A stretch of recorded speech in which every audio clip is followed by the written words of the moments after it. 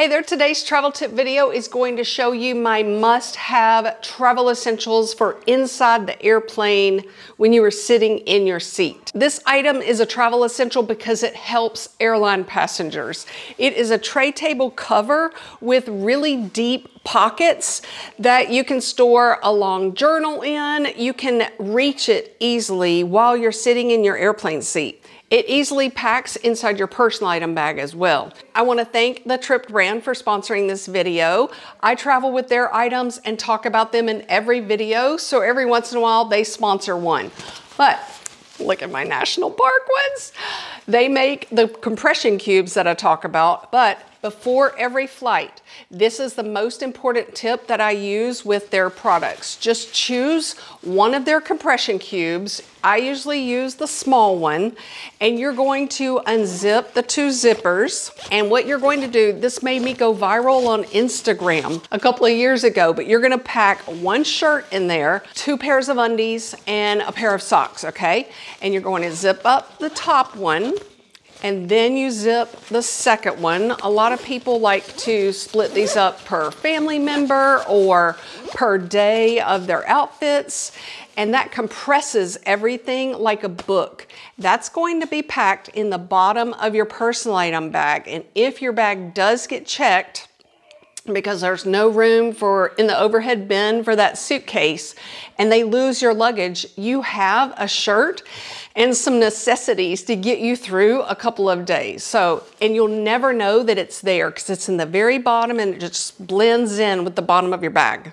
I do have a whole video on why I liked this brand the best. I've gotten that question a lot lately, which is interesting. One question you are going to have to ask yourself is this flight requiring this travel essential while you're in the airplane? If it is not, leave it at home. For a long flight, you might want to wear some things to give you a peace of mind that would protect your valuables. Here is one thing that you can wear, and this does not have to be under anything. You can just wear it, and if you go to the lavatory or fall asleep, your wallet, your passport, or a few credit cards, those are on your person. It says it's RFID blocking, and they do have the pockets that go all the way down if you need that. You can also wear the hidden money belt if you're going on a long haul flight. It goes under your clothes and you cannot wear it through airport security. But one thing I like about this one is that the buckle is embedded in the little hidden money belt, so it's not going to poke through your clothes like I wore it with a dress one time when I traveled alone and you could not even tell I was wearing it. There's also this one that I walk my dog with. It fits two passports standing up vertically, but it would also go under your clothes. You put them on like shorts. It is stretchy, and I'm a size 10, and the medium is very snug. But that's an idea if you want to just hide some things during a long flight if you're going to fall asleep. One other item that you can get is this little hook that clips your zippers together. And that way, if you're sitting in your airplane seat and you've gone to the lavatory, that person's gonna stick out if it's gonna take them a while to get into your bag. But I would just zip like the front large zipper if that's where your valuables are, and it just would delay the criminal from getting in your bags. And it comes in a set of 4 in different colors. One travel essential I have to decide between on most flights is an airplane blanket or a neck pillow.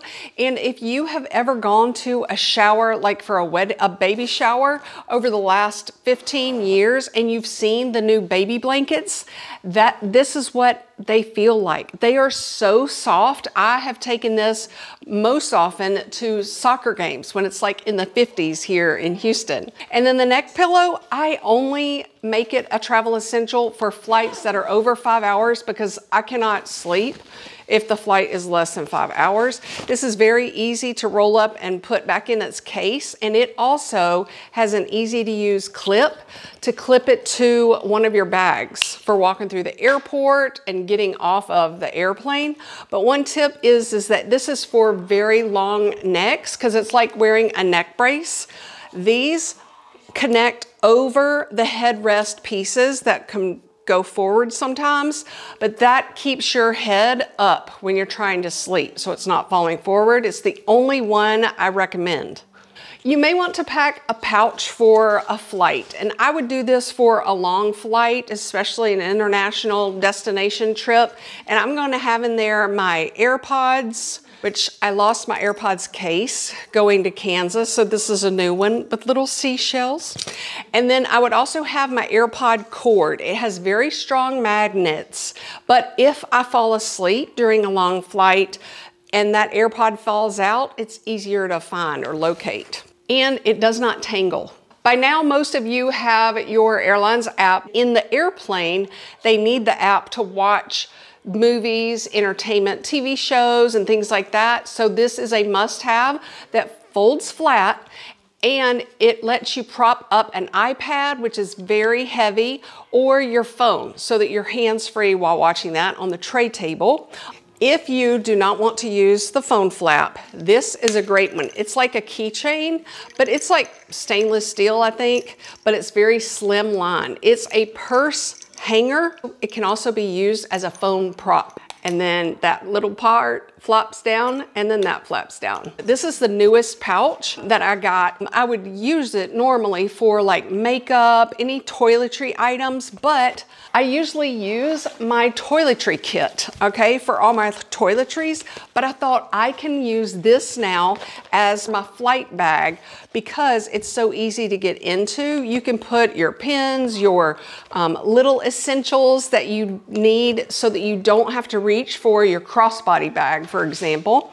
But I would normally use it as like a makeup case, but that's an idea for you. It's brand new and it has the handle and it matches all of my stuff, including another travel essential, which is my cord organizer case. If you don't carry a whole lot of electronics, then this is not for you. There are some other sizes that would be better for you, but my husband and I both have a case, and I have a champagne colored one as well. The main travel tip is that if you have a cell phone charger in there, this cannot go into the belly of the airplane. This cannot go into the belly of the airplane because it has a lithium-ion battery. So anything that charges an electronic cannot go in the belly of the airplane. So I would take that out and put it in my pouch or this new bag for the flight if I need it during the flight. But then I could also then put this in my personal item bag tucked away or in my carry-on suitcase if it would fit still. They know that I do travel with this tech bag organizer, but they allow me to talk about other items because they want to help you too. They're not worried about it. This, if you do not travel with a lot of electronics, it's a roll-up cord organizer. But what I would do is I would keep my AirPods in that pocket and then flap it in the airplane seat back pocket. And that way, some of my cords, if I needed them mid-flight, were easily accessible. So if you only pack a few cords, that might be helpful for you.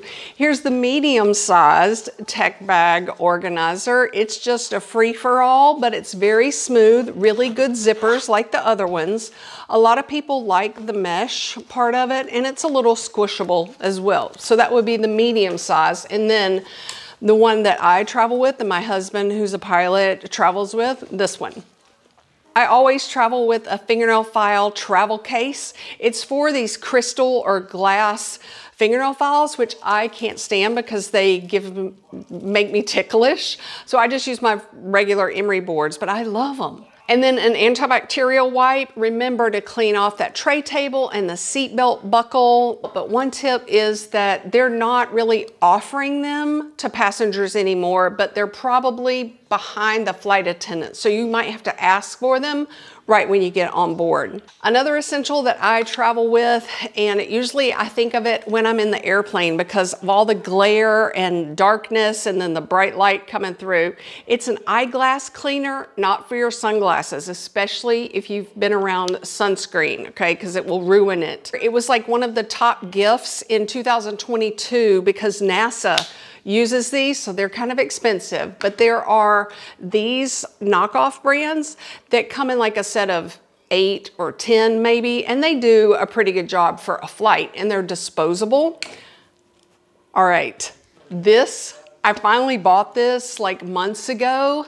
I think it was this fall, and I used it and then it went out of stock. So I haven't told you about it, but it's very easy to use. It sits in the window of the airplane seat, okay? And they will make you pull the cup out for takeoff and landing, just so you know, but it easily slides down in there because it's Velcro, and then you're going to just set it down in there. These little parts, hold on, these are what are gonna go in the airplane window, if that makes sense. They just slide down in there. It's very easy to use, and then your cups will go in there, and it's really sturdy, and you can put a phone in between if you need to. And then it just folds up really flat, and it does come with the case. You don't have to use it, but I like it. When I get to the boarding area to get onto the airplane, I'm sitting there at my gate with plenty of time to spare because I got to the airport 2 hours before the boarding time.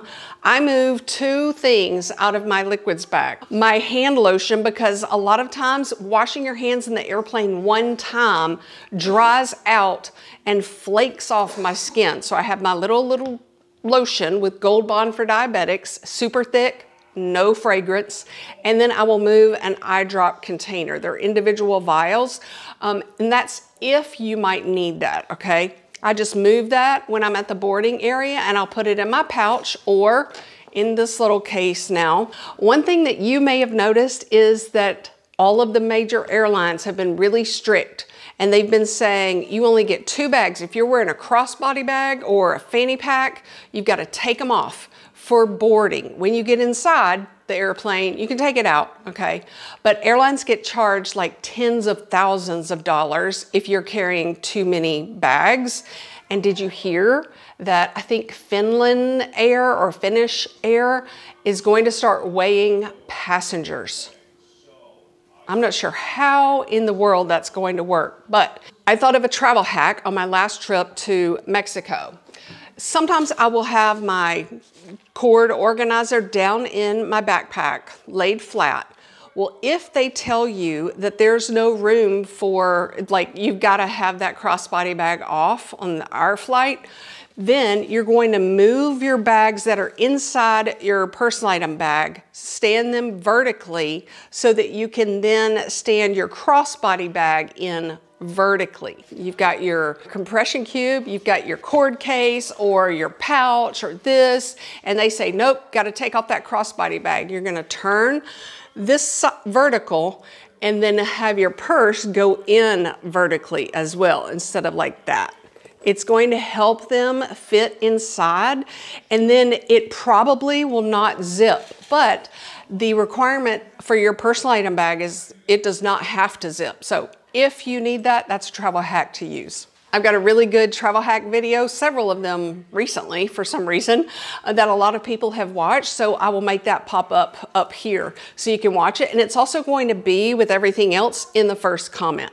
Another thing I thought of that you could use this new case for is for your medicine bottles, okay? I need to tell you real quick, if you are taking prescription medicine, in pills in the United States, they are not going to need to see that or check that in airport security. You can put them in pill organizers, you can put them in baggies and dispense those all around your bags for carry-on bags or checked luggage. But if you're taking those prescription pills to another country, then I would keep those pills that are prescription in their original bottles. There's one tip that you can ask your pharmacist to put them in plasties, and that's those foil things that Sudafed used to come in, or still does, with the prescription on it. It's just an easier way to pack it. You can just fill it up in there. Also, the prescription liquid medicine rule for carry-on bags is that prescription medicine that's liquid needs to be screened separately than your regular liquids, and the prescription label needs to be on that bottle. For instance, I had my shampoo that's prescription for like psoriasis or the beginning of psoriasis, and it's in a regular large bottle, and I took it to Belgium. Well, I put it in the gray bin beside my other liquids bag, if that helps make sense. But especially in other countries, you've got to have that prescription label on. I thought this case would be helpful for people who do pack a lot of medicine because you don't want to lose your medicine. So if your carry-on suitcase gets checked last minute and then the airline does lose your bag, your essential medicine is lost with it. An easy travel hack would be to keep your medicine together in the top of your suitcase, and then if they do check it, you can say, oh wait, let me get my medicine out, and you've got it all together, and you can put that in your personal item bag for the flight. One other item that I mentioned in my tiny equipment but huge travel hacks video were these earplane earplugs. If you have any kind of pressure or pain in the descent or just when you're flying, I have heard from other passengers that these are amazing. And then I absolutely love wearing compression socks for over a 3-hour flight. I get the Dr. Scholl's brand from Amazon, and they have been great. They look like business socks, but I don't know if they are really still available. So just talk to your doctor if you do have blood flow issues to find the right compression number that goes with yours, or just try them out. But do not go to a drugstore. We got some a couple of years ago, and they are not compression. The top of the sock digs into your skin. I think it would cut off your blood flow, which is so dangerous. All right, I have a video to help you pack all of these essentials inside your backpack or your tote bag. And then I will have some other videos for you to teach you how to pack in a carry-on bag with some tips and tricks that I'll also list in the first comment. All right, thanks for your time. Have fun wherever you're going.